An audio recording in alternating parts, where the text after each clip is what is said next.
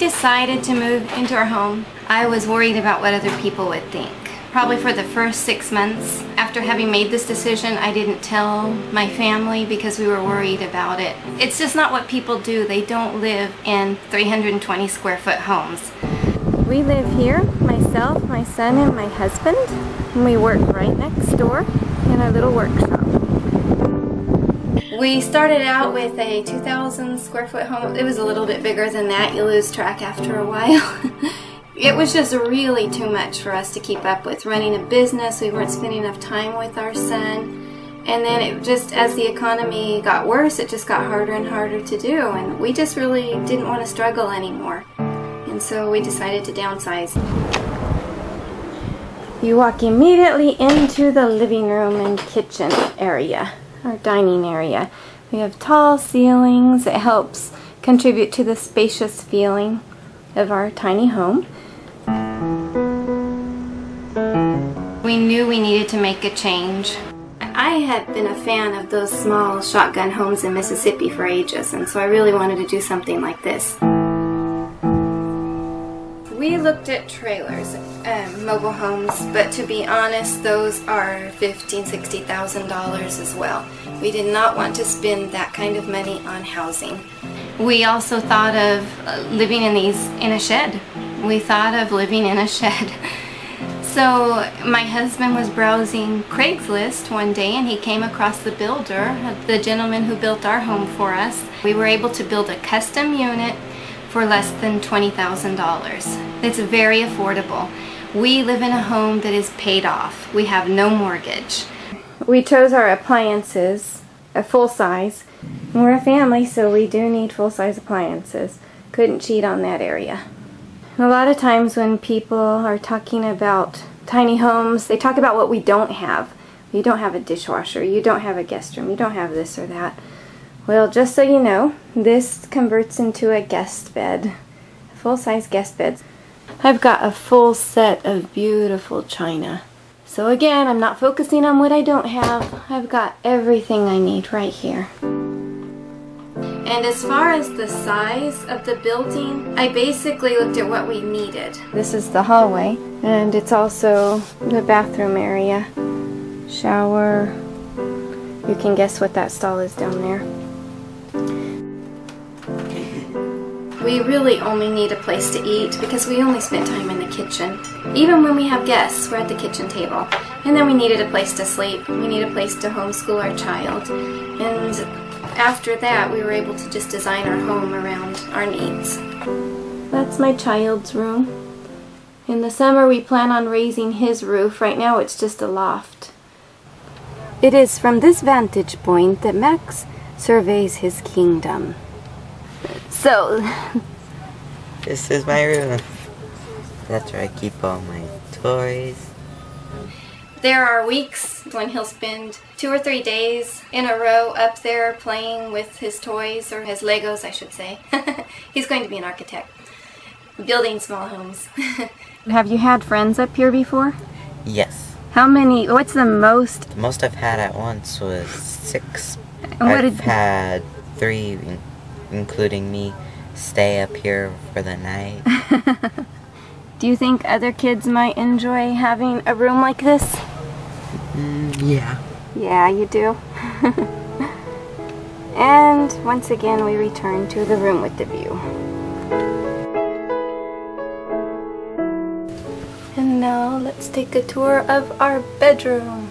Again, we have tall ceilings. Helps it feel less cramped. And it's not cramped, I have to say. The key to living in a small space is to just not have a lot of stuff. We had actually lived in smaller homes before. When we lived in South America for almost 9 years. When we came back, my husband and I had 2 suitcases each. On the left we have our dresser.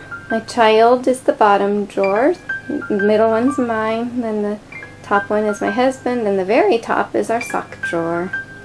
We were out of the country for almost 9 years. And when we got back, one of the things that struck me was how big houses had gotten and how much stuff people had accumulated. This is our walk-in closet, and I have way too many clothes. As we went along over the years, we started doing the same thing as everyone else. We started accumulating more and more stuff. It was so cheap, it was from China, it was just really easy to get. Finally, we just looked at our goals and we decided to change things. We wanted to go back to the way we were. The house is a little less than 10 feet across. Just getting from one end of the house to the other, you really can't move about without touching someone. There's something about the close physical contact. When you're walking through each room, you actually brush each other and you're constantly in each other's faces, and it forces you to interact and even be more pleasant. We say thank you, excuse me, or could you scoot over please, thank you. How many people are we having? We are not sure how many people are coming over. There could be 2 or there could be 10. So we're making lasagna and salad. A lot of people have asked, what about company? Where do you put your company? So we're just about ready for our company. Looks like it's going to be a very small group. We have a couple that can stay right here, 2 people here. I have spare mattresses everywhere because I'm from a large family, the oldest of 8. So I've got spare mattresses in our storage unit next door. We've got them underneath the bed. We have one in the sleeping loft. So theoretically we could have even more company than we've even had. This is our living room, and now I'm going to show you how we turn our sofa into a guest suite. I went down to the big box store and I bought a piece of plywood and had them cut it in half. I used piano hinges to attach them together and bought cute little feet. Disguised all of my storage. That's where I keep my vacuum, by the way, and it's a big vacuum.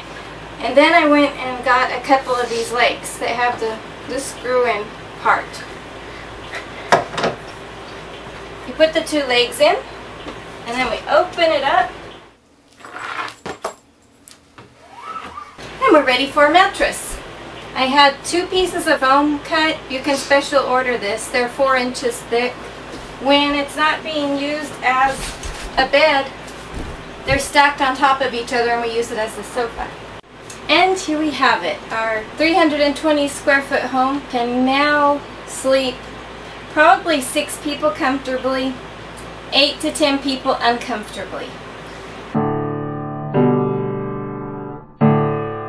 Our payments here are very low. We actually rent a space. We pay $145 for the lot that we're on. Now I'm taking you outside to see where we work. And it houses not just our house, but our business next door. So we have very low overhead for our business, which is just fabulous. We make baby gifts and accessories. This enables me to work from home and my husband to work from home, and we enjoy our life. It's quite pleasant. This is his corner of the world where he cuts for me. He cuts the fabric. And Bunny is ready to be shipped out. We make use of vertical storage, all our patterns and scissors and whatnot. This is for my ribbon. Again, more vertical space usage.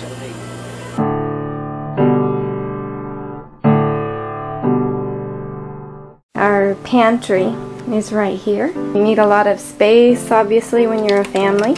We have our coffee maker in the corner, our microwave, all our food. There's more food down there in the bottom. It helps you not to waste food when you don't have a lot of space. Sometimes, I remember when I had a great big home, I would often forget about something and find it a couple of months later.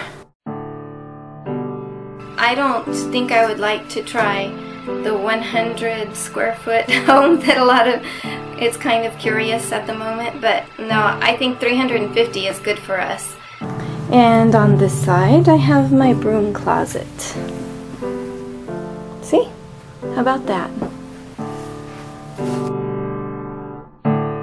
It's not what you don't have, it's what you do have. That's what you focus on.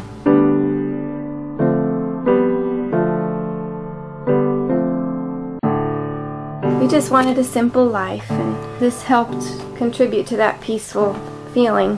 We're not always rushing to make payments on a gigantic home.